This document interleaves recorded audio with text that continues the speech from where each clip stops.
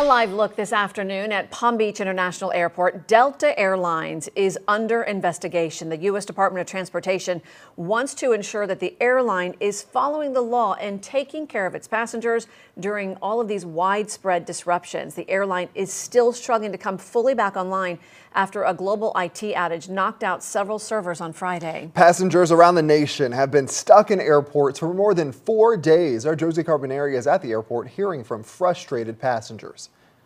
We're still seeing a handful of delays here at Palm Beach International Airport, a trickle-down effect from Friday's outage. The majority of cancellations and delays at the airport affecting flights with Delta for what is now 5 days since the CrowdStrike global tech outage.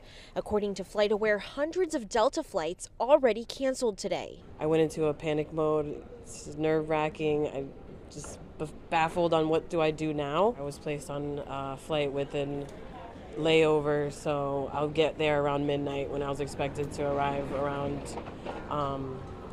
10 a.m.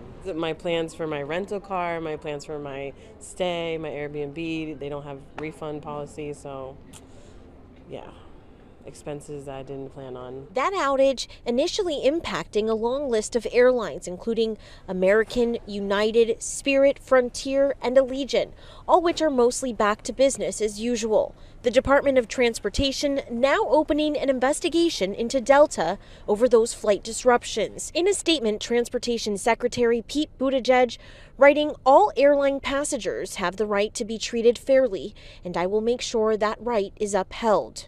And how is this impacting you? You said you have a business meeting. I do. I haven't seen some of my colleagues in months, and I wouldn't arrive in Atlanta till about 3 o'clock. If it stays on schedule, and the meeting would be over by the time I got to the office.